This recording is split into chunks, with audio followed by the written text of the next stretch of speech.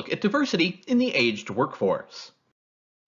Age is unique in the sense that it relates to all of us. There's no uniform characteristic that is consistent amongst the aging.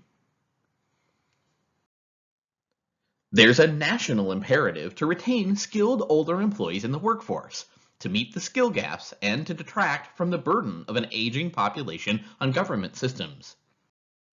Diversity management presents various positive employee outcomes, such as increases in satisfaction, engagement, and commitment, and these result from feelings of inclusion and feelings of value for uniqueness.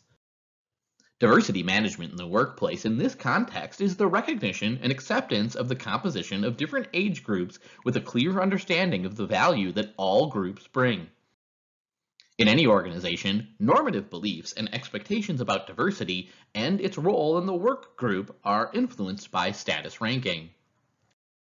That is, when systems in an organization rank performance based on age as a barrier, then age diversity will be perceived as having a negative contribution to performance.